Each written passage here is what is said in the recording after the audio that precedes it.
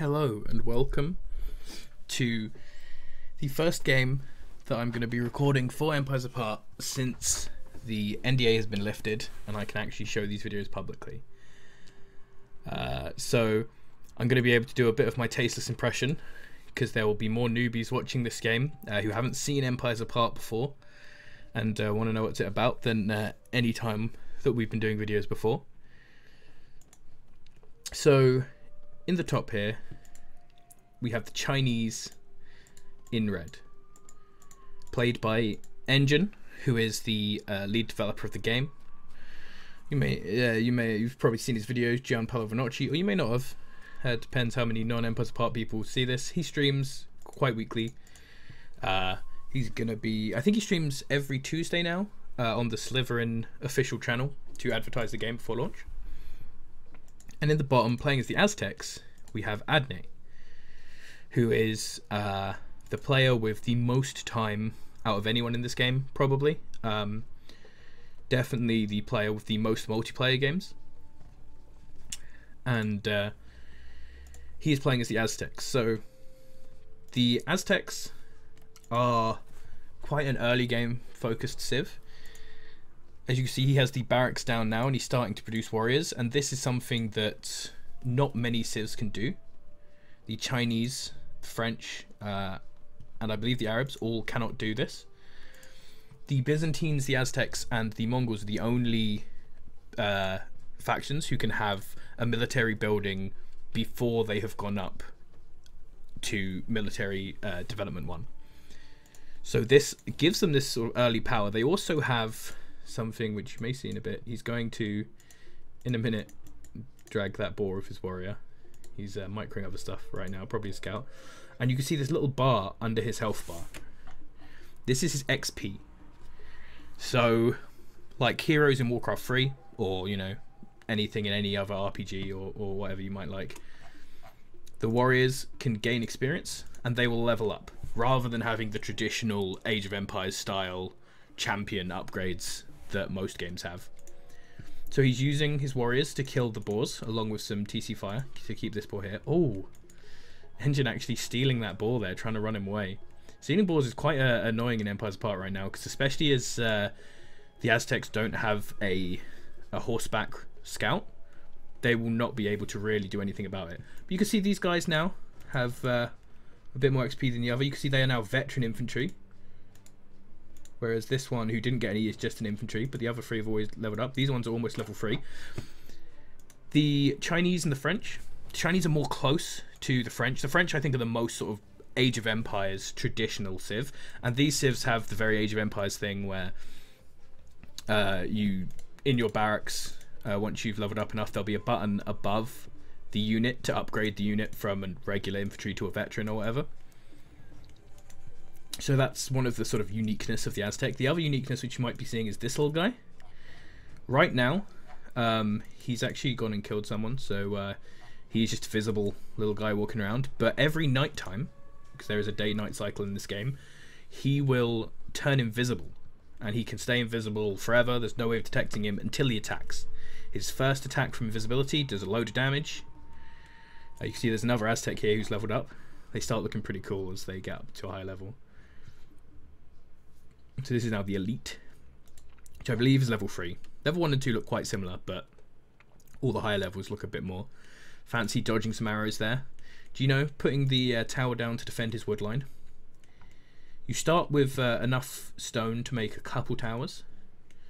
So it's likely that he'll be putting another tower down soon to defend another resource. You can also see in the bottom here, these white lines down there. I mean, Gino has got both of the military and economic developments, so he's unlocked quite a lot of stuff now. That's 400 gold and 400 wood, but he hasn't done much with it yet. So this is sort of a traditional thing for the Aztecs. He's probably going to be looking, there we go, you can see basic military development coming up now, and he's going to be looking with this map control that he's got from having these early warriors that the other civs can't get. I mean, he can't deal any damage right now because Gino is walling himself in nicely with his villagers at the back, has the tower to defend, can build another tower probably over here to start getting some wood later, or perhaps going for some gold, stone even, or gold. But with this map control that these Aztec warriors have given him, he's likely going to, as soon as he gets his first military development, he's going to put down a temple, and he's going to start making priests. You can see the temple of the Chinese coming down. He tried to put it there, but he's realized he's not going to be able to get that up. It's too close to the warriors, so he'll probably try putting it on the other side over here soon. There it's going down. So we're going to see both the priests coming out soon, and this is something that Empires of Art also has over some things. You can see now he's got the little sort of haze. He's invisible now, and we as a spectator can see him. But when he gets close to Engine's base, I can switch to this, and when he comes in there, you'll see that he won't be visible, even if he walked in there. So the Aztec warrior is pushing in now. He feels like he has enough to do some damage to villagers and not take enough damage from the turrets. Doing a bit of wiggling to try and dodge the arrows, but throughout this game's history in beta, the arrows have got a lot more efficient at actually being able to hit stuff. And here we find the other priest. Now, Adne's actually... Has he got some priests out now? He's not quite got priests out yet. He's got the temple going. There's his first priest. So you can see they look very different to start off.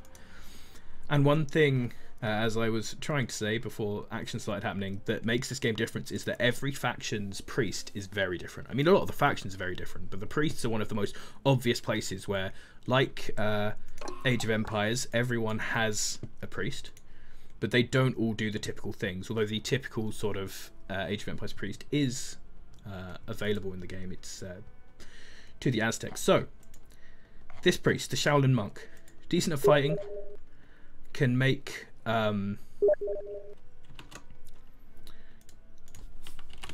Striker is asking me if he can play next. Yes, he can. Shaolin monks, as you can see, when they're standing still, they have this AoE around them. This green AoE is healing all these workers. Now, the reason that that's important is because Chinese buildings, the storages and the TC can have an ability on them called Overseer. And he puts on the Overseer ability, and as you can see, a load of these villagers are hurt, but they haven't been harassed that much right here. What's happening is the Overseer ability deals damage periodically to your workers to make them work faster. And the monks you can use as a counteract to this to heal them. Throwing down the second TC now. You can also see the watchful eye of the Aztec spy is seeing this happening. He's going to just pop one of those villagers to try and slow it down. Oh, but the villagers are actually going to surround the spy. That wasn't the reaction he was hoping for. He did manage to sneak it out, though. That's actually very important. Having the Aztec spy is quite a powerful addition.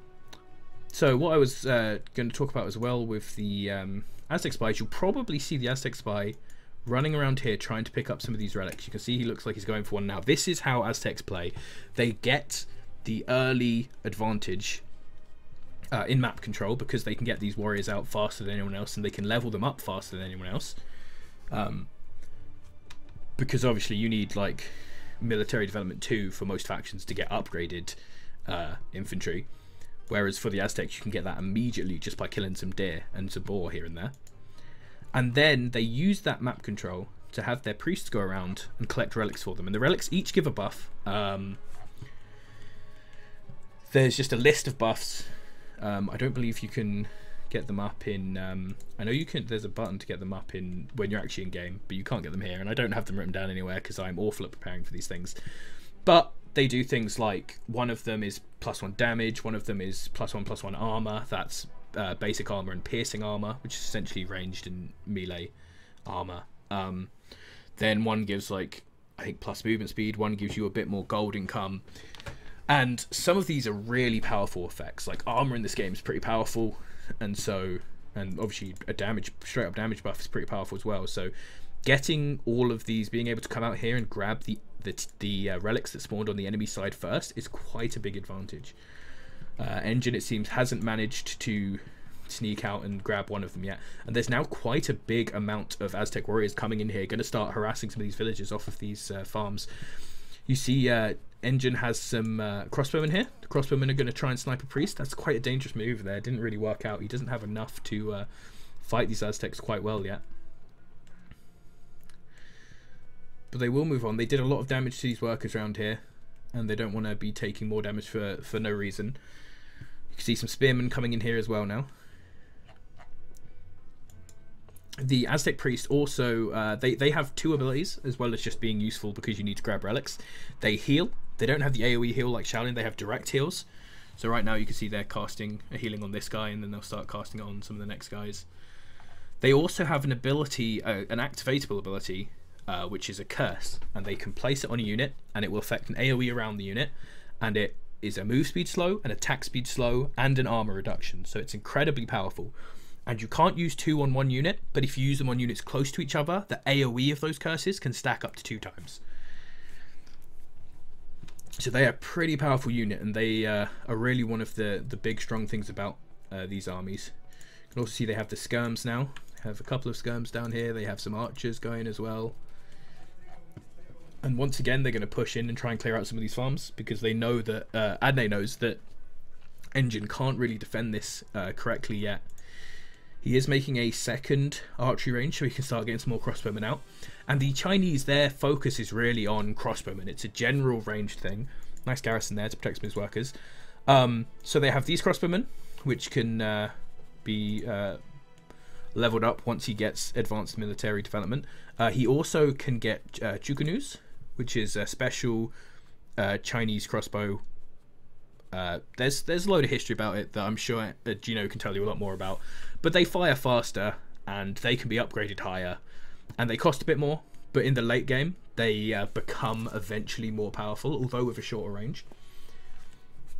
And then you also get some other bomb throwers and such who are quite interesting, and flamethrowers. Engine loves to point out that there are flamethrowers that the Chinese can have.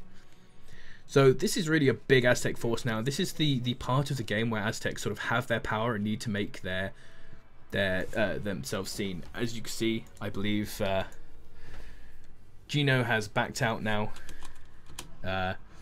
Unfortunately, there's a slight spectator bug that has been introduced with the latest patch where I do not see the victory screen.